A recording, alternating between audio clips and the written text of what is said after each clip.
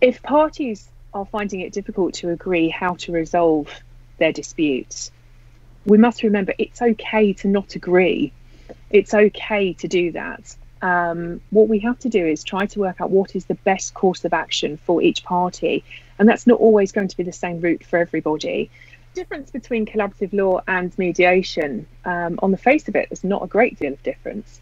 With collaborative law, we use the same process, but you each have your own lawyer, you each have your own expert in the room, which often makes people feel more comfortable because they feel that they've got somebody on their side with them. I think the key difference between mediation and collaborative law, however, is that we sign up to a participation agreement, and that really gives the commitment to yourself, to the other parties, and to the legal experts that you are committed to using this process.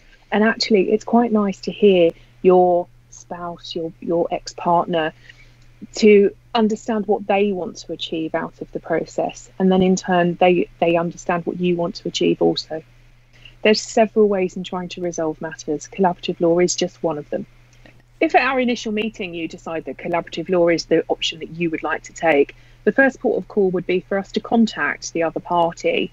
That could be a phone call to the solicitor if they already have solicitors engaged, or to the person directly, and we would explain to them that you would like to choose the collaborative law process.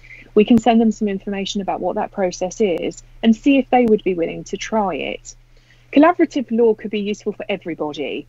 I would particularly recommend it where there is a degree of amicableness, where there is a degree of willing to try to cooperate with each other, where there is a degree of compromise, and actually where people are still on talking terms and feel that they really can try to resolve matters between them.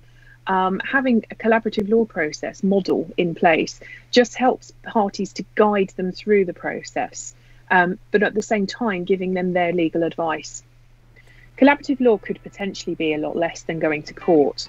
On average, we would say that for 3 or 4 court hearings, it could cost you in the region of £25,000 to £30,000 plus VAT each. Plus you've got disbursements such as barrister fees.